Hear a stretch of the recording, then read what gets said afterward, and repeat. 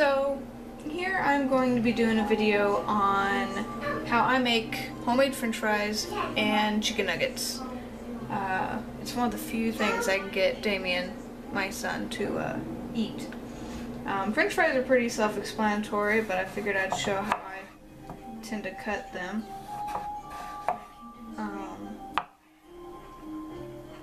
So I saved the last potato, just as an example here. You have no power over me.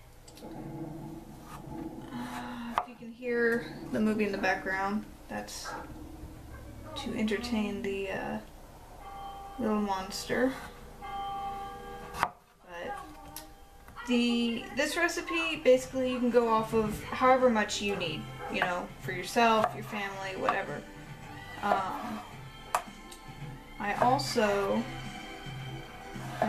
make plenty to have leftovers, because it's something that I can kind of just heat up the next day and let him have for like lunch, dinner.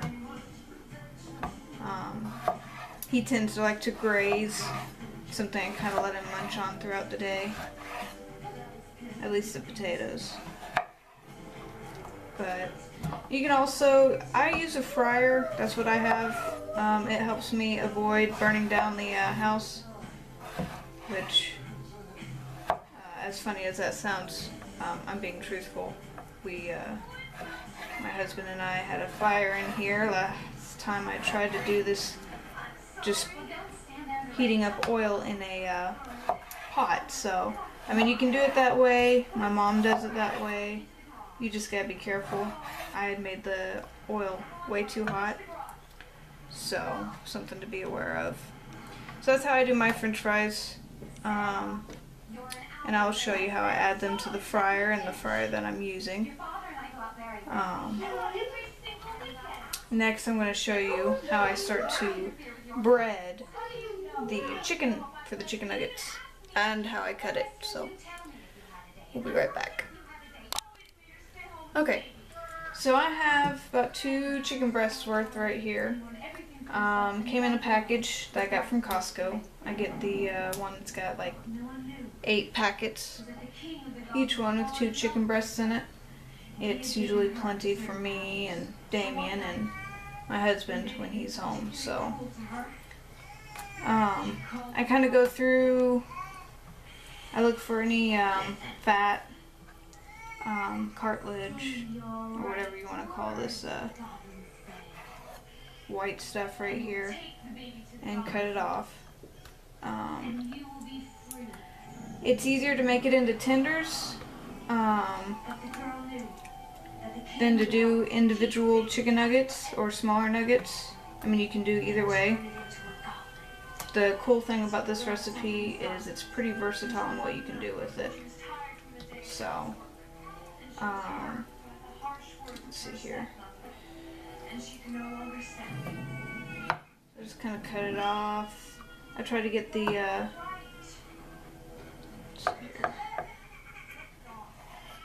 bloody parts off, and just these bits. My dad told me a way to dehydrate things using the oven, basically make jerky using the oven. I have yet to try it out, but when I do, if it works, I plan on taking all these little tidbits that are mostly just fat and stuff, and making them into dog treats. That way I'm really not wasting anything when it comes to cooking. So, which, you know, in this day and age, you know, treats are expensive, meat's expensive, so using everything that you can is important. Especially if you plan on trying to save money, which is my goal. Get rid of this right here. I'm very picky when it comes to my meat. You might, you know, not care so much about the fat. I just cannot stand biting down and getting a mouthful of fat or tough spots, so.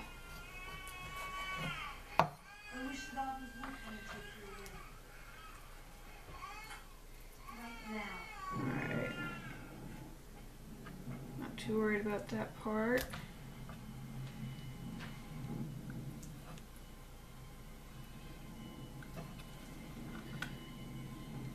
I usually try to get as much of the fat off of the main breast part and get it cleaned up as much as I can. And then what I'll do is I'll fillet it, which for anyone who's not familiar with what that is, I'll be showing you how I do that. Learned it from my dad since I don't really like thick chunks of meat because it can be hard to get them cooked thoroughly. It works really well. It's very useful with these thicker chicken breasts. So basically what I do is holding it down like this, take your knife out the center of it. Now you gotta be very careful. Keep an eye on where the knife's going, but you just kind of start slicing it just straight through. It's not going to be perfect. I'm by no means an expert, and this is not a filleting knife. But by making it thinner, it'll cook easier in the fryer. Now I used to have to do these, I used to do them as chicken patties. And so I just do thin cuts of chicken and make chicken patties out of it. But then I had my son, and he really, to make it easier for him, it's easier to make them into little tenders, which is what I try to do. Alright.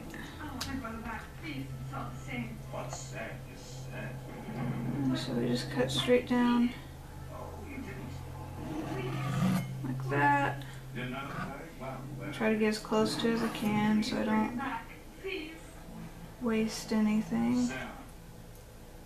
There we go. Oh.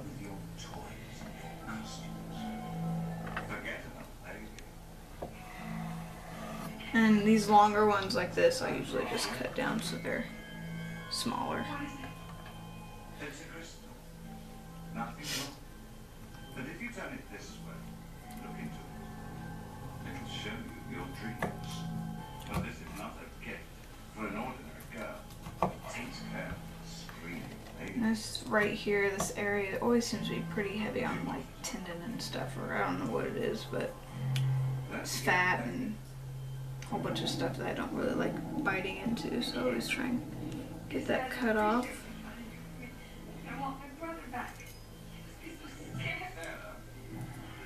Here.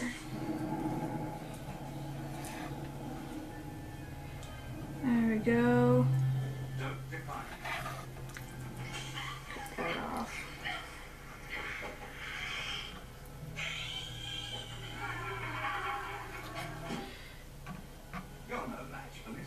And of course, you know, you're supposed to always cut away from you, which I just doesn't feel natural sometimes with some of the cuts that I do. So if you're going to cut towards you, try and make sure you're careful when you do it, obviously. Let's see. Don't you understand that I can't? And yeah, I am by no means an expert in cutting all this off and not wasting anything. But I hope eventually I'll become better at it.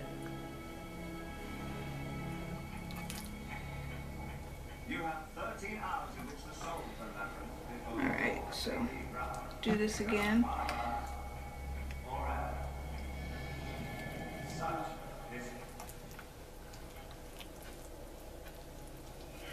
The labyrinth. Doesn't look that hard. Well, come on. Alright, here we go.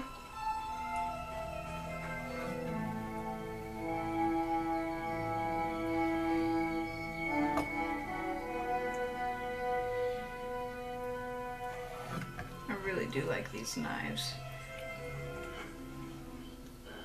when I was cutting through the potato with it, it was easy. It wasn't hard at all. And this isn't hard at all either. Excuse me, but I have to get through this level. Can you help me?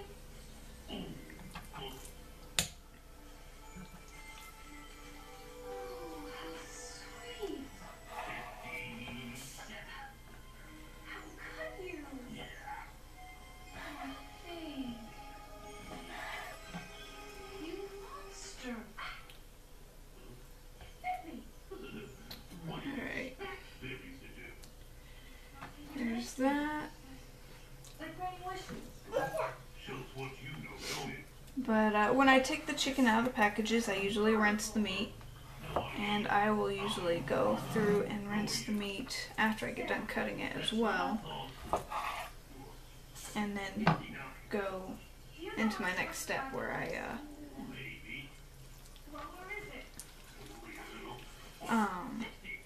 bread it and stuff. So I'm going to basically go and do that, and I'll come back when we're ready to bread.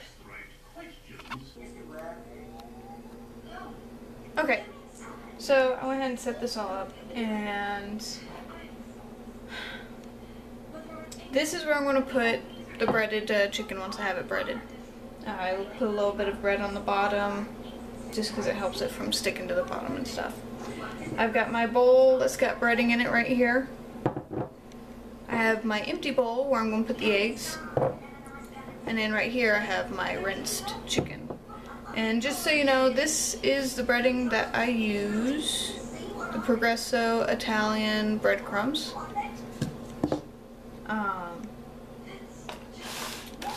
Get some eggs here. Now since what I usually do is I start out with 2 eggs. If I need more than that, then I can always add more. But what I do is I put it in this little bowl here and make sure that the egg is good.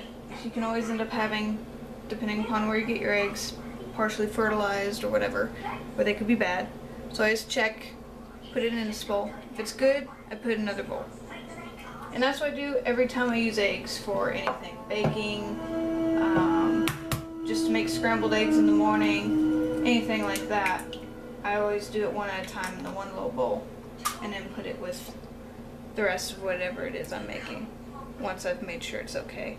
Saves on ingredients, because once you put one in there that's no good, it ruins everything it's touched, and you gotta start all over. So I'll go ahead and just put that right there for now.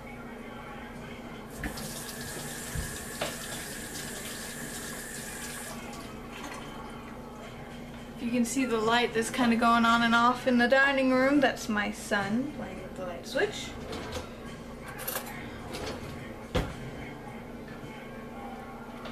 But what I'll do is go ahead and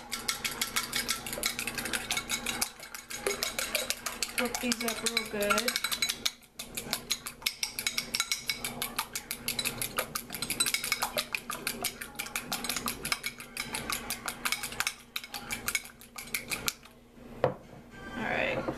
It's actually easiest if you can keep one hand dry the entire time. I'll show you what I mean. And be willing to get your fingers dirty. You can use the fork to try and move it around and stuff, but it can be a real pain in the butt. I mean, you're already handling the meat with your hands to cut it, so doing it like this is whatever. So I just toss it in there. I use my dry hand to help cover it up with breading so the breading doesn't stick to my hand. Try and press it on as much as you can. I usually flip it and then cover it again. Make sure it's on there nice and good, and there we go. I usually try to get, almost went and used the wrong hand for that. Get everything breaded and ready to go into the fryer, and then start dealing with the fryer. That way my attention isn't away from it. Because even though it's made for that, better be safe than sorry. So, that and these cook really fast in the fryer.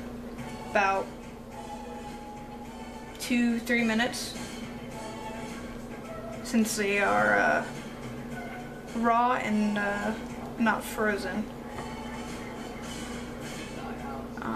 I like doing it this way because I know that the quality of the chicken, I know that there isn't just a whole bunch of gristle in a bite. And I like this breading. It's not really spicy or anything. My son usually likes it, but sometimes he decides that, you know, he's just not going to eat anything I present him, no matter what it is, through the day. He's a very picky and pain in the butt eater. He'll eat the french fries, which, you know, I guess that's something. Potatoes are actually really healthy for you, so.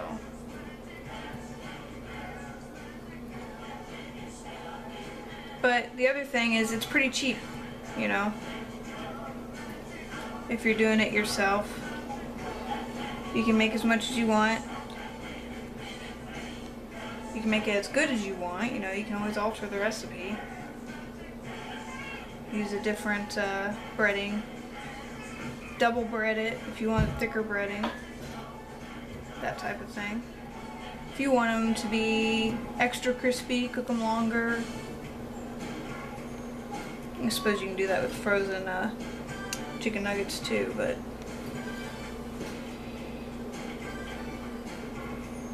I've tried breading these all sorts of different ways, even to the point of, you know, getting the egg on them and throwing them all in a Ziploc baggie and shaking it up.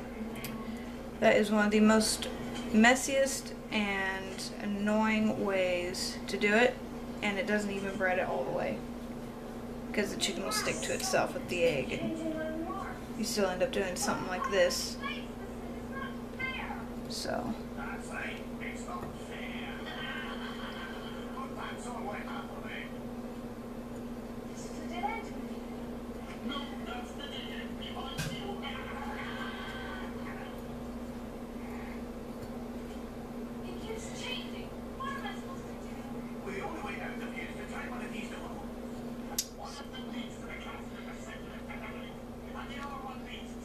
So I'm going to be breading all this chicken, and then when we come back, I will be showing you the fryer, and give you a little rundown of it, how much it cost me to get, and go from there. So.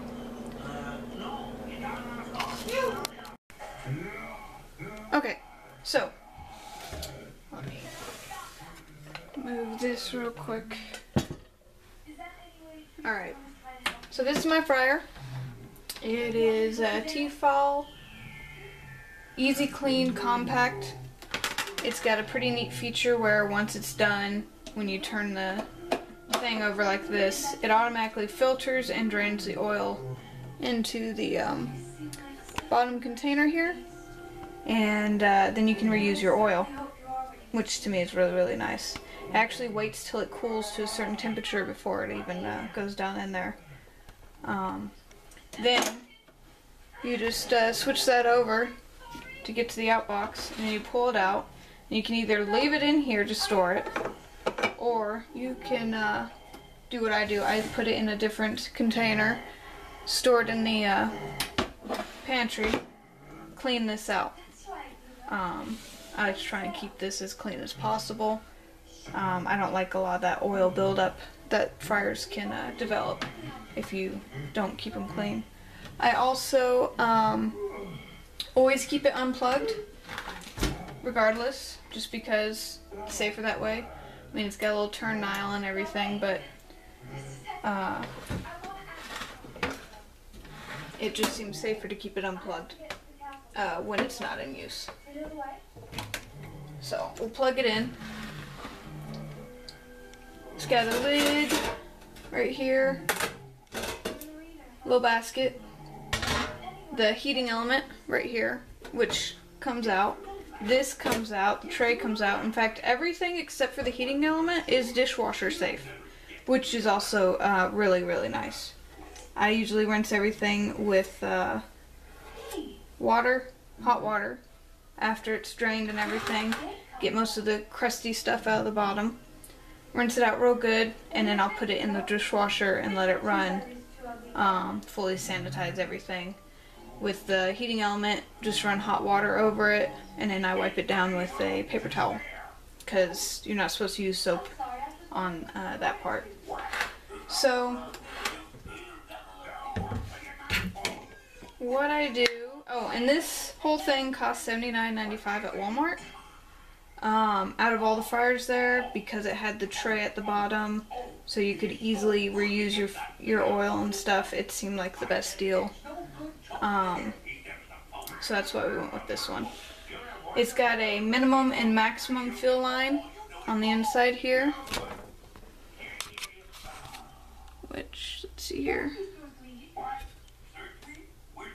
Not sure if you can read it on there or not, but it's right there. Which I find handy. Now let's see if I can get this to sit right again. Alright, there we go. So I take my oil and I just pour it in there. I have yet to turn it on.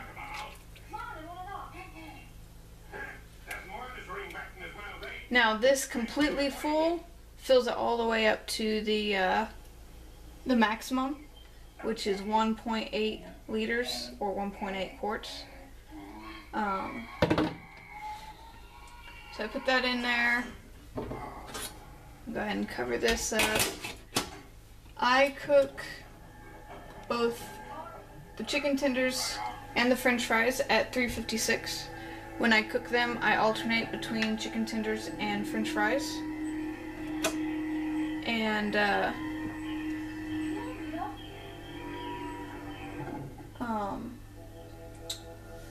I try to go ahead, I get the french fries cut up first so that they can drain and get as small of amount of water, or we'll have the smallest amount of water as possible. And that is because you do not want to have a whole lot of water going into your oil, otherwise it will boil over. That is how you can end up with fires. Also, you want to introduce everything to the fryer rather slowly. If you introduce it to the fryer once the oil is hot,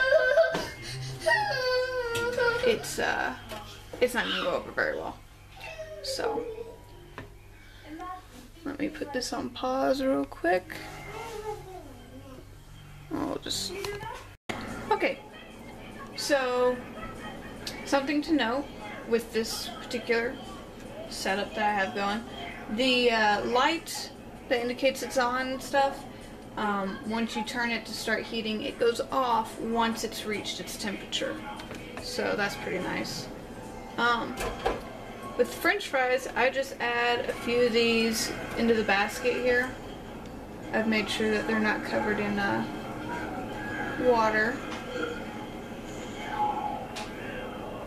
And I don't add too many, otherwise it's not going to fully get covered. I move the basket around, make sure they're not stuck to each other, and then I cover it up.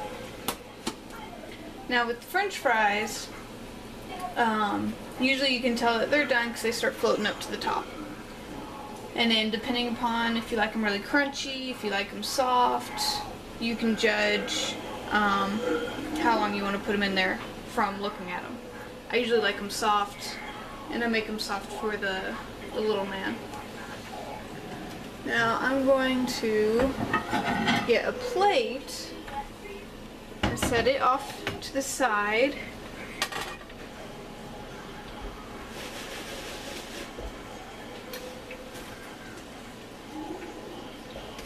What I do is I cover it with 2 layers with paper towels.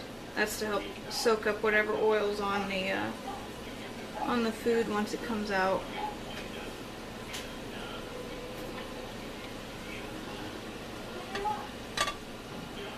Depending upon how much food, you may need more than one plate. You may need to replace the paper towels, whatever suits you. So it has a little filter thing there. Yeah, don't be an idiot like me. Put your hand in the steam.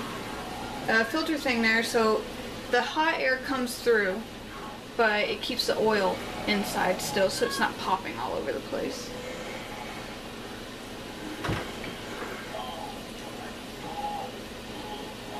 Yeah, I just had a very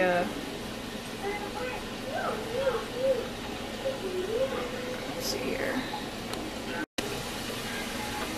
Okay, so I had to pause that for a little bit. We're still in the first batch of French fries right now.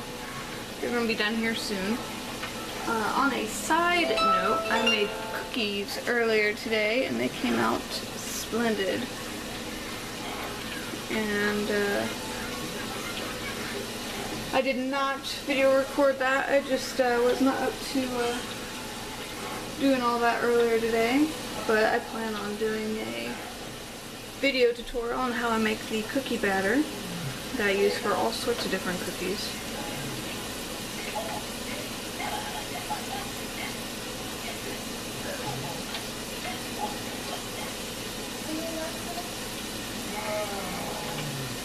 So, take a look, they're starting to float towards the top, but they haven't browned at all. So I'm going to continue to cook for a little bit longer.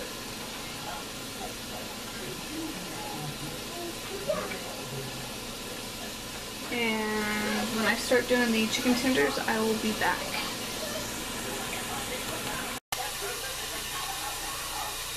Alrighty. So, French fries are done, at least to the point where I like them. I like to make sure they get just a little bit brown. A little firm, but not too crunchy. It's also why I have them relatively thick. Try and let as much of the oil drain off of it as possible.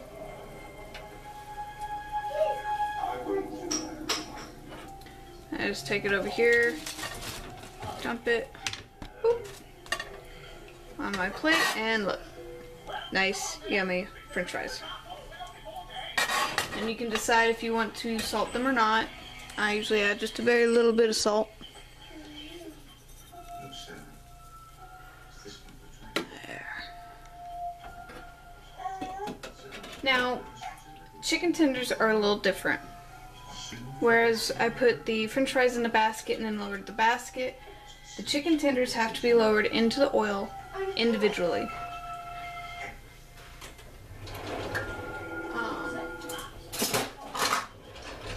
You need to do it slowly, and the best bet is to use tongs to ensure your own safety. But you just add them one at a time.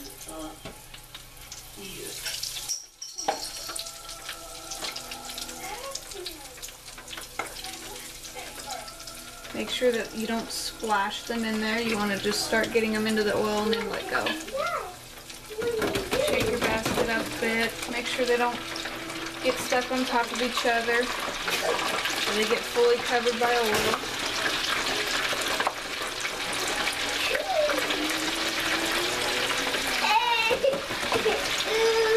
With the chicken tenders, you're going to have a harder time fitting a whole bunch in, unlike the French fries. And that's just because they're slightly bigger. When they stiffen or harden, you know, they take up more room, if you will. So we're going to let that cook for a little bit. Now, they don't take long to cook at all. Like I said, the French fries maybe took a little bit longer, but the chicken really doesn't take long at all. I always like to cut one open just to make sure it's cooked all the way through. but we're cooking at 356 degrees Fahrenheit or 180 degrees Celsius. For it to be safe, I believe chicken is usually needed at a temperature of 180 Fahrenheit and 82 Celsius. So it's going into oil that's almost twice the heat of what it needs to get up to. So getting up to temp isn't the worry here, especially if you're using room temperature foods.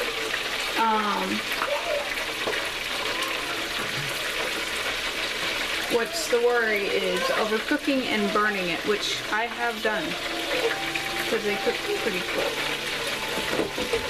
And I'm actually going to leave the camera on the full process here just so you can see how long it actually can take to cook. And these you can make extra crispy if you really want by leaving them in longer. You can kind of look through the little mirror here, well not mirror, but window here. It's really not that useful. But you can kind of get an idea of the coloration that they're taking on if you want to avoid opening the lid.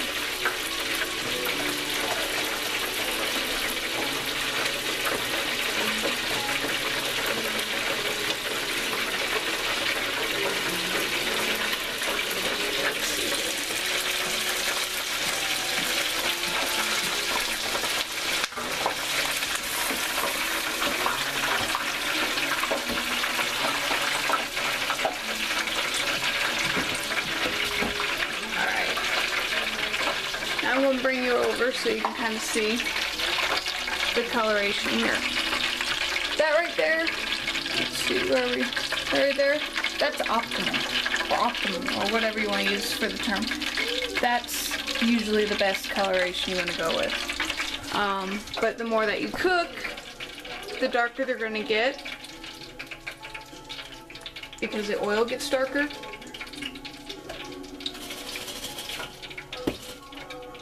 But also, the longer you cook them, the darker they get. But this is about the coloration you want them to be at. Since we have more chicken than we do French fries at this point, I'm going to keep going on with the chicken. So, basically it's a rinse and repeat at that point. And I will come back once I have it all cooked up.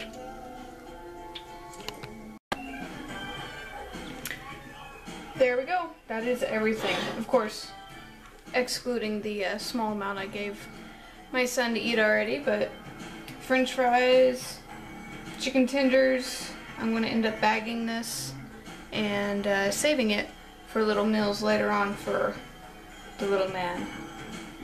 Since it's one of the few things he'll eat and it's pretty healthy. I mean, for the most part. So, it's healthier than fast food chicken nuggets. But, yeah. Pretty simple. And, easy to do.